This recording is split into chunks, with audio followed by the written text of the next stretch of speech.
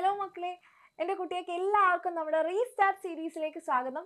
അപ്പം നമ്മുടെ biological classification എന്ന് പറയുന്ന ചാപ്റ്റർ ആണ് ഇന്ന് നമ്മൾ റീസ്റ്റാർട്ട് ചെയ്യാൻ പോകുന്നത്. അപ്പോൾ നമ്മുടെ രണ്ടാമത്തെ ചാപ്റ്റർ ആണ്. നിങ്ങൾ എല്ലാവരും പഠിച്ചിപ്പോൾ ഒരു 17-18 ചാപ്റ്റർ ഒക്കെ എത്തി നിൽക്കുമ്പം നമ്മുടെ ഈ ചാപ്റ്റർ മറന്നു പോകാതിരിക്കാൻ വേണ്ടിയിട്ട് ഒന്ന് ക്വിക്കായിട്ട് പെട്ടെന്ന് തന്നെ ഈ കുറച്ച് ക്വസ്റ്റ്യൻസ് നിങ്ങൾ നോക്കിക്കഴിഞ്ഞാൽ നിങ്ങൾക്ക് ആ ചാപ്റ്റർ ഓർമ്മ വരുന്ന രീതിയിലാണ് നമ്മൾ ഇന്ന് റീസ്റ്റാർട്ട് ചെയ്യാൻ പോകുന്നത്. അപ്പോൾ ഒട്ടും സമയം വൈകിക്കുന്നില്ല, നമ്മുടെ സെക്കൻഡ് ചാപ്റ്റർ ആയിട്ടുള്ള ബയോളജിക്കൽ ക്ലാസിഫിക്കേഷനിലെ ഫസ്റ്റ് ക്വസ്റ്റ്യനിലേക്ക് പോവാം. എന്താ പറയണേ? Observe the first pair and fill in the blanks. First pair നോക്കുക, എന്നിട്ട് നമ്മൾ എന്ത് ചെയ്യുക, ബാക്കി അങ്ങോട്ട് ഫിൽ ചെയ്യുക. അപ്പൊ ഇവിടെ നിങ്ങൾക്ക് അറിയാം മൊണീറ എന്ന് പറഞ്ഞിട്ട് പ്രോ ക്യാരിയോട്ട് എന്ന് പറഞ്ഞിട്ടുണ്ട്. അപ്പൊ പ്രൊട്ടിസ്റ്റ് എന്താണ്? സിമ്പിൾ അല്ലേ, നമ്മുടെ യു ക്യാരിയോട്ട് ആണ് അല്ലേ. ഇവിടെ നമുക്ക് വരേണ്ട ക്വസ്റ്റ്യൻ എന്താണ്, അല്ലെങ്കിൽ നമ്മൾ ഇവിടെ റീസ്റ്റാർട്ട് ചെയ്യേണ്ട കാര്യങ്ങൾ എന്തൊക്കെയാണ്? ഒന്ന്, നമ്മുടെ 5 കിങ്ഡം ക്ലാസിഫിക്കേഷൻ അല്ലേ. നമ്മുടെ 5 കിങ്ഡം ക്ലാസിഫിക്കേഷൻ ആണ് ഇവിടെ നിങ്ങൾ ഓർക്കേണ്ടത്. ആ 5 കിങ്ഡം ക്ലാസിഫിക്കേഷനിൽ നമ്മുടെ ഓർഗാനിസംസിനെ നമ്മൾ എന്താക്കിയിട്ടുണ്ട്, 5 കിങ്ഡം ആക്കി ഡിവൈഡ് ചെയ്തിട്ടുണ്ട് അല്ലേ. അപ്പൊ ആ ഒരു 5 കിങ്ഡം, ഓക്കെ, യെസ്, 5 കിങ്ഡത്തിൽ നമ്മൾ ഏതൊക്കെയാക്കി? നമ്മൾ ഫസ്റ്റ് തന്നെ നമ്മുടെ പ്രോ ക്യാരിയോട്ട് ആയിട്ടുള്ള ആര് വന്നു? പ്രോ ക്യാരിയോട്ട് ആയിട്ടുള്ള നമ്മുടെ കിങ്ഡം മൊണീറ വന്നു അല്ലേ. ഇതിൽ കിങ്ഡം മൊണീറ മാത്രമാണ് നമ്മളുടെ ഏത് വരുന്നത്, നമ്മുടെ പ്രോ ക്യാരിയോട്ട് വരുന്നത്. ബാക്കി എല്ലാവരും, ഇനി ഏത് കിങ്ഡം നിങ്ങൾ എടുത്ത് നോക്കിക്കഴിഞ്ഞാൽ അവരെല്ലാവരും യു ക്യാരിയോട്ട്സ് ആണ്. അപ്പോൾ ഇവിടെ നമുക്ക് ബാക്കിയുള്ളവരെല്ലാവരെയും, ബാക്കി ഏതൊക്കെയാണ് നമ്മുടെ 4 കിങ്ഡംസ് വരുന്നത്? യു ക്യാരിയോട്ട് ആയിട്ടുള്ള, അടുത്തതാണ് പ്രൊട്ടിസ്റ്റ, ദെൻ നമ്മുടെ ഫംഗൈ, പ്ലാന്റേ, ദെൻ അനിമേലിയ. അപ്പൊ ഇതിൽ പ്രോ ക്യാരിയോട്ട് ആയിട്ടുള്ള ഒരേ ഒരു കിങ്ഡം എന്ന് പറഞ്ഞിട്ടുണ്ടെങ്കിൽ മൊണീറയാണ്, നമ്മുടെ ബാക്ടീരിയയും മൈക്കോപ്ലാസ്മയും ഒക്കെ വരുന്ന കിങ്ഡം. ഇനി നമ്മൾ അടുത്ത question, define diatomaceous earth, mention any one use of diatomaceous earth. അപ്പൊ ഡയറ്റോമേഷ്യസ് എർത്ത് എന്ന് പറയുന്ന ഈ സംഭവം കാണിക്കുന്നത് ആരാണ്? നമ്മുടെ പ്രൊട്ടിസ്റ്റയിലെ, കിങ്ഡം പ്രൊട്ടിസ്റ്റയിലെ ക്രൈസോഫൈറ്റ്സ് എന്ന് പറയുന്ന ഗ്രൂപ്പിലുള്ള മെമ്പേഴ്സ് ആണ്. അതിൽ തന്നെ ദ സെൽ വോൾ ഓഫ് ഡയറ്റംസ്. അപ്പൊ ഇത് നമ്മളോട് ഡിഫൈൻ ചെയ്യാൻ പറഞ്ഞാൽ cell wall of ഡയറ്റംസ് are indestructible. അത് നമുക്ക് എന്ത് ചെയ്യാൻ വേണ്ടിയിട്ട് പറ്റില്ല, നശിപ്പിക്കാൻ വേണ്ടിയിട്ട് പറ്റില്ല. അപ്പൊ എന്ത് ചെയ്യും? After the death of the organism,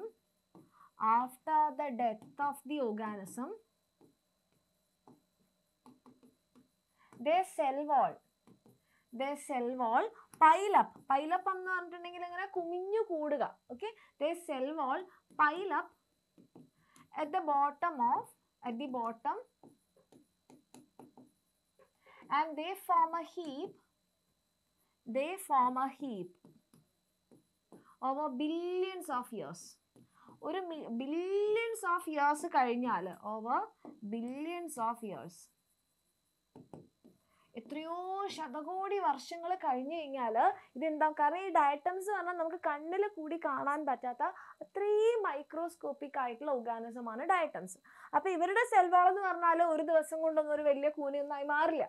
അപ്പൊ കോടി വർഷങ്ങൾ കഴിഞ്ഞു കഴിഞ്ഞാൽ സെൽ വാളുകൾ അങ്ങനെ അടിഞ്ഞുകൂടി അതൊരു ഹീപ്പായിട്ട് മാറും. ആ ഹീപ്പിനെയാണ് നമ്മൾ എന്ത് പറയുന്നത്? ഡയറ്റോമേഷ്യസ് എർത്ത് എന്ന് പറയുന്നത്. അപ്പൊ ഇത് നശിക്കാത്തൊരു സാധനമാണ്, കാരണം ഇവരുടെ സെൽ വാൾ എന്ന് പറഞ്ഞാൽ സിലിക്ക കൊണ്ടുണ്ടാക്കിയ സെൽ വാൾ ആണ്.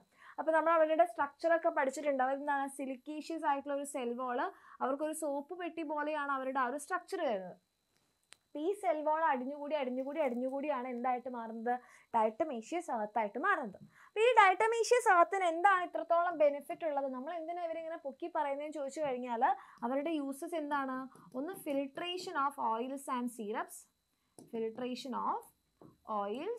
സിറപ്സ്, ഓയിൽസിന്റെയും സിറപ്സിന്റെയും ഫിൽട്രേഷന് വേണ്ടി ഉപയോഗിക്കും. രണ്ടാമത് പോളിഷിങ്ങിന് വേണ്ടി ഉപയോഗിക്കും, പോളിഷിങ്. അപ്പൊ ഇതിന് ഇത്രയും നല്ല യൂസ്ഫുൾ ആയതുകൊണ്ടാണ് നമ്മൾ ഇതിങ്ങനെ കാര്യമായിട്ട് പഠിക്കുന്നത്. മാത്രമല്ല ഡയറ്റംസ് ആണ് നമ്മളുടെ ഓഷ്യനിലെ തന്നെ മെയിൻ പ്രൊഡ്യൂസേഴ്സ്. അപ്പൊ അവർ ജീവിച്ചിരിക്കുമ്പോഴും അതുപോലെ തന്നെ അവർ ചത്തു കഴിഞ്ഞാലൊക്കെ നമുക്ക് യൂസ് ഉള്ള ആൾക്കാരാണ്. ഇനി, which among the following is an example of flagellated protozoan?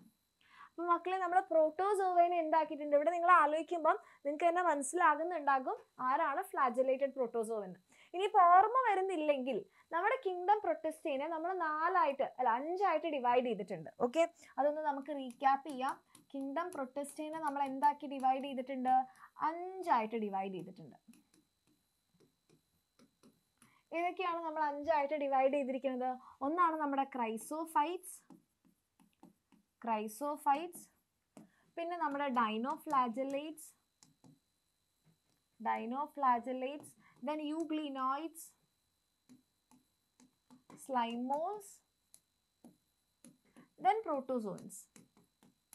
അപ്പോൾ ഇതിൽ ഈ പ്രോട്ടോസോവൻസിനെ കുറിച്ചാണ് നമ്മളോട് ഇപ്പോൾ ചോദിച്ചിരിക്കുന്നത് അല്ലേ? ഈ പ്രോട്ടോസോവനെ തന്നെ നമ്മൾ എന്ത് ചെയ്തു? വീണ്ടും ഡിവൈഡ് ചെയ്തിട്ടുണ്ട്. പ്രോട്ടോസോവൻസിനെ നമ്മൾ 4 ആയിട്ട് ഡിവൈഡ് ചെയ്തിട്ടുണ്ട് based on their locomotory organ.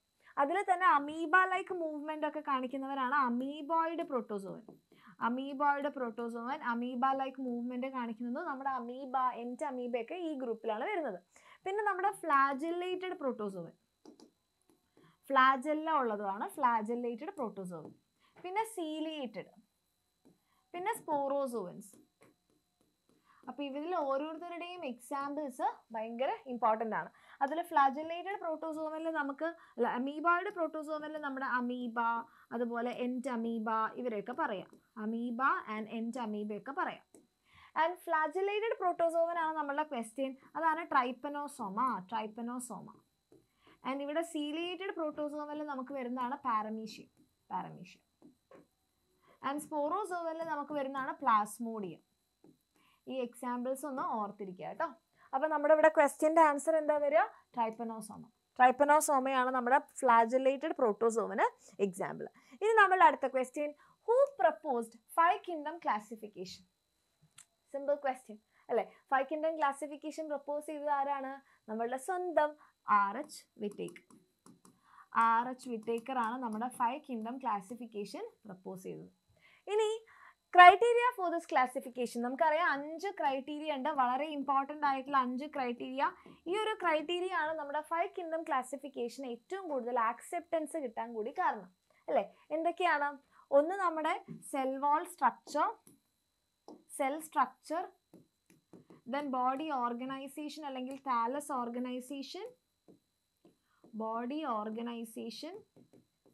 അല്ലെങ്കിൽ നമുക്ക് പറയാം താലസ് ഓർഗനൈസേഷൻ എന്ന് പറഞ്ഞാലും കറക്റ്റ് ആണ് കേട്ടോ. പിന്നെ നമ്മളുടെ mode of nutrition, 2 mode of nutrition, then mode of reproduction, ഏറ്റവും ഇമ്പോർട്ടൻ്റ് ആയിട്ട് ഫൈലോജെനറ്റിക് റിലേഷൻഷിപ്പ്.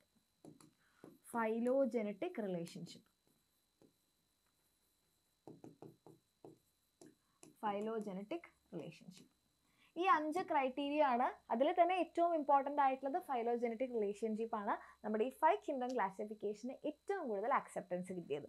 ഇനി നമ്മളുടെ അടുത്ത question, which among the following produce biogas from the dung of ruminant animals? അപ്പോൾ റൂമിനന്റ് ആനിമൽസിന്റെ ഡങ്ങിൽ നിന്ന്, ചാണകത്തിൽ നിന്ന് ബയോഗ്യാസ് ഉണ്ടാക്കാൻ ഹെൽപ്പ് ചെയ്യുന്നത് ആരാണ്? അപ്പോൾ ഈ ഒരു ക്വസ്റ്റ്യൻ കണ്ടു കഴിഞ്ഞാൽ തന്നെ നിങ്ങൾക്ക് മനസ്സിലായിട്ടുണ്ടാവും നമ്മുടെ ആർക്കി ബാക്ടീരിയയുടെ കുറച്ച് ആൾക്കാരാണ്. അപ്പോൾ ഇതിൽ മെത്തനോജൻസ് ആണ് അല്ലേ? മീഥെയിൻ ഗ്യാസ് പ്രൊഡ്യൂസിങ് ആയിട്ടുള്ള ആൾക്കാരാണ്. മീഥെയിൻ ഗ്യാസ് പ്രൊഡ്യൂസിങ് ആയിട്ടുള്ള മെത്തനോജൻസ് ആണ് ഇതിൻ്റെ കറക്റ്റ് ആൻസർ. അപ്പോൾ ഇയാൾ ഒരു ആർക്കി ബാക്ടീരിയ ആണ്. അത് കൂടാതെ നമ്മുടെ ഹാലോഫൈൽസ്, സോൾട്ട് ലവിങ് ആയിട്ടുള്ള ബാക്ടീരിയ ആണ്. അവർക്ക് എക്സ്ട്രീം സോൾട്ടിലും ജീവിക്കാൻ പറ്റുന്നവരാണ്. സാധാരണ നോർമൽ ബാക്ടീരിയക്കൊന്നും എന്ത് ചെയ്യാൻ പറ്റില്ല, ഇങ്ങനെ എക്സ്ട്രീം സോൾട്ടിലൊന്നും ജീവിക്കാൻ പറ്റില്ല. പിന്നെ തെർമോ അസിഡോഫൈൽസ് എന്ന് പറഞ്ഞിട്ടുണ്ടെങ്കിൽ എന്താണ്? തെർമോ അസിഡോഫൈൽസ് എന്ന് പറഞ്ഞാൽ എക്സ്ട്രീം അസിഡിക് കണ്ടീഷൻ, അതുപോലെ ടെമ്പറേച്ചർ വേരിയേഷനിലൊന്നും ഒരു പ്രശ്നവുമില്ല. Okay, extreme temperature and pH condition, ടെമ്പറേച്ചറിൽ ജീവിക്കാൻ പറ്റും, സർവൈവ് ചെയ്യും. അപ്പോൾ ഈ 3 കാറ്റഗറിയാണ് നമ്മുടെ ആർക്കി ബാക്ടീരിയയിൽ വരുന്നത്. അപ്പോൾ ഈ ആർക്കി ബാക്ടീരിയക്ക് ഇങ്ങനെ എക്സ്ട്രീം കണ്ടീഷൻസിലൊക്കെ ജീവിക്കാൻ പറ്റുന്നത് എന്തുകൊണ്ടാണെന്ന് പറഞ്ഞാൽ അവരുടെ സെൽ വാളിന്റെ പ്രത്യേകത കൊണ്ടാണ്. പിന്നെ ഇതിൽ വരുന്ന സൈനോ ബാക്ടീരിയ എന്ന് പറഞ്ഞിട്ടുണ്ടെങ്കിൽ ആരാണ്? നമ്മുടെ ബ്ലൂ ഗ്രീൻ ആൽഗെ. അതാണ് നമുക്ക് ഫോട്ടോസിന്തസിസ് ഒക്കെ നടത്താൻ പറ്റുന്ന ആളാണ് അല്ലേ? ഇനി observe the given figure A and B, identify the protista class in which these organisms belongs. അപ്പോൾ പ്രൊട്ടിസ്റ്റ ക്ലാസ് ഏതാണെന്നാണ്. അപ്പോൾ നമ്മൾ നേരത്തെ തന്നെ പറഞ്ഞു പ്രൊട്ടിസ്റ്റേനെ നമ്മൾ 5 ക്ലാസ് ആയിട്ട് വീണ്ടും ഡിവൈഡ് ചെയ്തിട്ടുണ്ട് അല്ലേ? അപ്പോൾ ഇതിൽ ഇവർ രണ്ടുപേരും ഇവിടെ നിങ്ങൾക്ക് നോക്കുമ്പോൾ തന്നെ ചിലപ്പോൾ ഇയാളെ മനസ്സിലായിട്ടുണ്ടാവും. ഇങ്ങനെ ഒരു ട്രാൻസ്വേഴ്സ് ആൻഡ് ലോഞ്ചിറ്റ്യൂഡിനൽ ഫ്ലാജെല്ല കാണുന്ന ആളാണ് ആര്? നമ്മുടെ ഡൈനോഫ്ലാജെല്ലേറ്റ്സ്. ഡൈനോഫ്ലാജലേറ്റ്സ് ആണ്. ആൻഡ് ബി എന്ന് പറയുന്ന ആരാണ്? പ്രത്യേകിച്ച് സെൽ വോൾ ഒന്നും ഇല്ലാതെ ഫേവറബിൾ കണ്ടീഷൻ കിട്ടിക്കഴിഞ്ഞാൽ അങ്ങോട്ട് സ്പ്രെഡ് ആയിട്ട് വളരുന്ന ആളാണ് നമ്മുടെ സ്ലൈം മോൾഡ്. ഓക്കെ, ഡൈനോഫ്ലാജലേറ്റിൽ നമ്മുടെ ടെക്സ്റ്റ് ബുക്കിൽ പറഞ്ഞിരിക്കുന്ന എക്സാമ്പിൾ ആണ് ഗോണിയോലാക്സ്. ഇങ്ങനെ എക്സാമ്പിളും കൂടെ ഒന്ന് ഓർത്തിരിക്കണം കേട്ടോ, ഗോണിയോലാക്സ്. ആൻഡ് സ്ലൈം മോൾസിന് നമുക്ക് പറയുന്നതാണ് ഫൈസാരം. ഓക്കെ, അപ്പൊ അവരുടെ എക്സാമ്പിൾസ് കൂടി പഠിക്കുന്ന സമയത്ത് ഒന്ന് ഓർത്തിരിക്കുക. ഇനി observe the figure, identify the organism. നമ്മൾ ടെക്സ്റ്റ് ബുക്കിൽ തന്നിട്ടുള്ള ഓർഗാനിസം ആണല്ലേ, നമ്മൾ പഴക്കൊലൊക്കെ ഇങ്ങനെ തൂക്കിയിട്ടിരിക്കുന്ന പോലെ കാണുന്ന ഒരാളാണ്. ആരാണിത്? നമ്മളെ ഫസ്റ്റ് നമ്മുടെ വൈറസിനെ ഐഡന്റിഫൈ ചെയ്യാൻ വേണ്ടിയിട്ട് ഹെൽപ്പ് ചെയ്ത ഒരു വൈറസ് ആണല്ലേ, ടുബാക്കോ മൊസൈക്ക് വൈറസ്.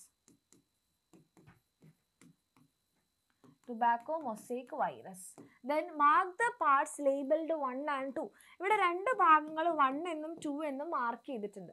അത് ഏതൊക്കെയാണെന്നാണ് നമ്മളോട് ചോദിച്ചിരിക്കുന്നത്. അപ്പോൾ 1 എന്ന് കാണുമ്പോൾ തന്നെ, ആൻഡ് പ്രത്യേകിച്ച് tobacco mosaic virus is A plant virus. Tobacco പ്ലാന്റ്സിനെയാണ് infect ചെയ്യുക. അപ്പോൾ പ്ലാന്റ്സിനെ ഇൻഫെക്ട് ചെയ്യുന്നവരുടെ genetic material is single stranded RNA. Okay, single stranded RNA ആണ് ജനറ്റിക് മെറ്റീരിയൽ. പിന്നെ ആ കാണിച്ചിരിക്കുന്ന 2 എന്ന് അടയാളപ്പെടുത്തി എന്താണ്? ക്യാപ്സോമിയേഴ്സ് അല്ലെ, സിംഗിൾ യൂണിറ്റ് ആയിട്ടുള്ള ക്യാപ്സോമിയേഴ്സ് ചേർന്നിട്ടാണ് ആ ഒരു പ്രോട്ടീൻ കോട്ട്. വൈറസിനാകെ എന്ത് മാത്രമേ ഉള്ളൂ? ഒരു പ്രോട്ടീൻ കോട്ടും ഒരു ജനറ്റിക് മെറ്റീരിയലും. അപ്പൊ അവരുടെ പ്രോട്ടീൻ കോട്ടിനെയാണ് നമ്മൾ ക്യാപ്സിഡ് എന്ന് പറയാ. ആ ക്യാപ്സിഡ് ഉണ്ടാക്കിയിരിക്കുന്ന ബേസിക് യൂണിറ്റ്സ് ആണ് ക്യാപ്സോമിയേഴ്സ്. എന്ന് പറയുന്ന ബേസിക് യൂണിറ്റ് കൊണ്ടാണ് എന്തുണ്ടാക്കിയിരിക്കുന്നത്? ഈ ക്യാപ്സിഡ് എന്ന് പറയുന്ന പ്രോട്ടീൻ കോട്ട് ഉണ്ടാവുന്നത്. പ്രോട്ടീൻ കോട്ട് ക്യാപ്സിഡ് ആണ്, അത് ഉണ്ടാക്കിയിരിക്കുന്ന യൂണിറ്റ്സ് ആണ് ക്യാപ്സോമിയേഴ്സ്. ഇനി identify the 2 classes of fungi marked as A and B. അപ്പൊ ഇവിടെ നമുക്ക് ഫംഗസിന് നമുക്കറിയാം 4 ക്ലാസ്സുകൾ ഉണ്ട് അല്ലേ. ഫംഗസിന് നമ്മൾ 4 ക്ലാസ് ആയിട്ട് ഡിവൈഡ് ചെയ്തിട്ടുണ്ട്. ഫൈക്കോമൈസിറ്റ്സ്, ആസ്കോമൈസിറ്റ്സ്, ബെസിഡിയോമൈസിറ്റ്സ് ആൻഡ് ഡ്യൂറ്റെറോമൈസിറ്റ്സ്. അപ്പൊ ഇതില് ഇതില് ഫൈക്കോയും ഡ്യൂറ്റെറോയും തന്നിട്ടുണ്ട്. അപ്പൊ നമുക്ക് ആസ്കോമൈസിറ്റ്സ്, സോറി മക്കളെ, ബെസിഡിയോമൈസിറ്റ്സ്. എന്താ ചെയ്യുക, ഇതില്ലാത്തൊരു ജീവിതം ഇല്ല മിസ്സിന്. മിസ് അങ്ങനെ പറഞ്ഞു പോയതാണ് കേട്ടോ. അപ്പൊ ഇതാണ് നമ്മുടെ ആൽഗൽ ഫംഗൈ. ആൻഡ് ഡ്യൂറ്റെറോമൈസിറ്റ്സ് ആണ് ഇംപെർഫെക്റ്റ് ഫംഗൈ. ഏറ്റവും കൂടുതൽ തവണ ഈ ഫംഗൽ ഗ്രൂപ്പ് എന്ന് ചോദിച്ചിട്ടുള്ളത് ഇയാളെയാണ്, ഇംപെർഫെക്റ്റ് ഫംഗൈ. ആൻഡ് ഇതാണ് നമ്മുടെ സാക് ഫംഗൈ, ഇതാണ് ക്ലബ് ഫംഗൈ. കിട്ടി? റീക്യാപ്പ് ചെയ്യാൻ പറ്റുന്നുണ്ടോ? ഓക്കെ, ഇനി നമ്മളുടെ അടുത്ത question, fill in the blanks. അനബീന has specialised cells. അപ്പൊ അനബീന എന്ന് പറഞ്ഞിട്ടുണ്ടെങ്കിൽ നമുക്കറിയാം ഇതൊരു സൈനോ ബാക്ടീരിയ ആണ് അല്ലേ. സൈനോ ബാക്ടീരിയ അല്ലെങ്കിൽ it is A blue green alga. അപ്പൊ ഈ ബ്ലൂ ഗ്രീൻ ആൽഗ അല്ലെങ്കിൽ സൈനോ ബാക്ടീരിയക്കുള്ള ഒരു പ്രത്യേകത എന്താണ്? They have specialised cells four nitrogen fixation. ആ സ്പെഷ്യലൈസ്ഡ് സെല്ലിനെയാണ് നമ്മൾ പറയാ, എന്ത് പറയും? ഹെറ്ററോസിസ്റ്റ് എന്നാണ് പറയാം. ഹെറ്ററോസിസ്റ്റ് is specialised cells four nitrogen fixation. അപ്പൊ എന്തിനാണ് സഹായിക്കുന്നത്? Nitrogen fixation. ഓക്കെ, ഇനി നമ്മളുടെ അടുത്ത question, observe the figure given below and identify the blue green alga. Again നമ്മൾ ടെക്സ്റ്റ് ബുക്കിൽ തന്നിട്ടുള്ള ആളാണ്. ഈ ഫിലമെന്റസ് ആയിട്ടുള്ള ഈ ബ്ലൂ ഗ്രീൻ ആൽഗേനെയാണ് നമ്മൾ പറയാ നോസ്റ്റോക്ക്. വേറൊരു എക്സാമ്പിൾ ഉള്ളതാണ് അനബീന. പക്ഷെ നമ്മുടെ ടെക്സ്റ്റ് ബുക്കിൽ തന്നിരിക്കുന്ന ഈ ഒരു ഫിലമെന്റസ് ആൽഗയാണ്, ഫിലമെന്റസ് ആയിട്ടുള്ള ഈ ബാക്ടീരിയ ആണ് നമ്മുടെ Nostoc. Some organisms show association which are mutually benefited. നമ്മൾ പറയില്ലേ, ഇവിടെ ഒരു പാല വിട്ട് കഴിഞ്ഞാൽ ആർക്ക് വേണം? 2 പേർക്കും അങ്ങോട്ടും ഇങ്ങോട്ടും ബെനിഫിഷ്യൽ ആകണം ആ ഒരു പാലം. അങ്ങനത്തെ അസോസിയേഷൻസിനെയാണ് നമ്മൾ എന്ത് പറയാ? മ്യൂച്വലിസം അല്ലെങ്കിൽ എന്ത് പറയും? സിംബയോട്ടിക് റിലേഷൻഷിപ്പ് എന്ന് ഞാൻ പറഞ്ഞോ? ഓക്കെ, സിംബയോട്ടിക് റിലേഷൻഷിപ്പ് എന്നൊക്കെയാണ് നമ്മൾ അതിനെ പറയാം. Which are the components of ലൈക്കൻ. അപ്പം ലൈക്കൻ എന്ന് പറഞ്ഞിട്ടുണ്ടെങ്കിൽ ഒരു സിംബയോട്ടിക് അസോസിയേഷൻ ആണ്, ഒരു മ്യൂച്വൽ ബെനിഫിഷ്യറി റിലേഷൻഷിപ്പ് ആണ്. അപ്പൊ ലൈക്കൻസിലുള്ള 2 കോമ്പണൻസ് ആരൊക്കെയാണ് എന്നാണ് ചോദിച്ചിരിക്കുന്നത്. ആരൊക്കെയാണ്? നമുക്കറിയാം അല്ലെ. ഒന്ന് നമ്മുടെ ഫംഗൽ കോമ്പണന്റും ഉണ്ട്, അതുപോലെ തന്നെ ആൽഗൽ കോമ്പണന്റും ഉണ്ട്. ഫംഗയും ആൽഗയും തമ്മിലുള്ള ഒരു മ്യൂച്വൽ ബെനിഫിഷ്യറി റിലേഷൻഷിപ്പ് ആണ് ലൈക്കൻ. ഇനി what is the ecological significance of lichens? ലൈക്കൻസിന് ഒരു എക്കോളജിക്കൽ സിഗ്നിഫിക്കൻസ് ഉണ്ട്. എന്താണ്? they are very good pollution indicators. Okay, they are very good pollution indicators.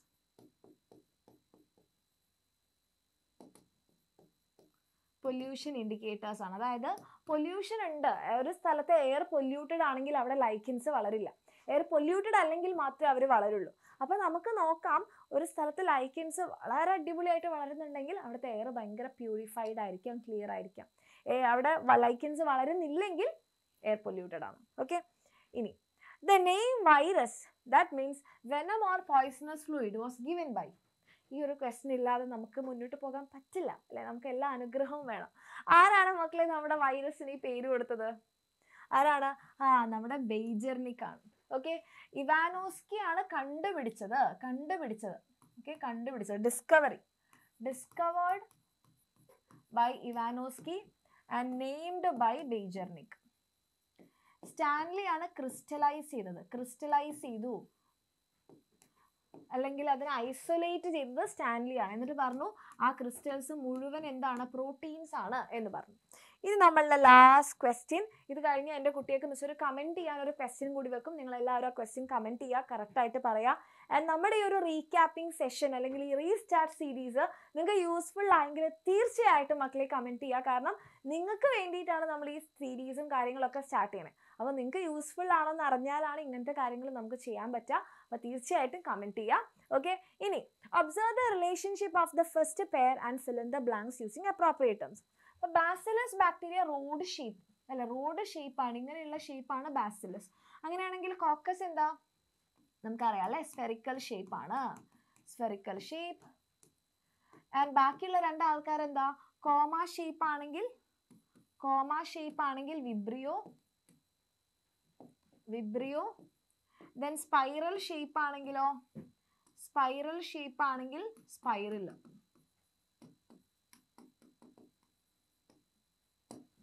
Ready? അപ്പം അത്രേ ഉള്ളൂ നമ്മുടെ ഈ ഒരു ക്വിക്ക് റീക്യാപ്പ് അല്ലെങ്കിൽ റീസ്റ്റാർട്ട് സീരീസിൽ. നിങ്ങൾക്ക് എല്ലാവർക്കും കാര്യങ്ങളൊക്കെ ഒന്ന് ജസ്റ്റ് ഒന്ന് ഓർത്തെടുക്കാൻ പറ്റിയെന്ന് മിസ് വിചാരിക്കുന്നു. അങ്ങനെയാണെങ്കിൽ എൻ്റെ കുട്ടികൾക്ക് വേണ്ടിയിട്ടുള്ള ആ ഒരു കമൻറ്റ് ചെയ്യാനുള്ള ക്വസ്റ്റ്യൻ ആണ് ഇത്. Network of hi-fi is known as എന്താണെന്ന് കമൻറ്റ് ചെയ്യുക. ആൻഡ് നമ്മുടെ ഈ ഒരു റീസ്റ്റാർട്ട് സീരീസ് നിങ്ങൾക്ക് യൂസ്ഫുൾ ആയെങ്കിൽ തീർച്ചയായിട്ടും പറയാം. അപ്പോൾ ഇനി നമുക്ക് നെക്സ്റ്റ് വീഡിയോയിൽ കാണാം. Thank you so much.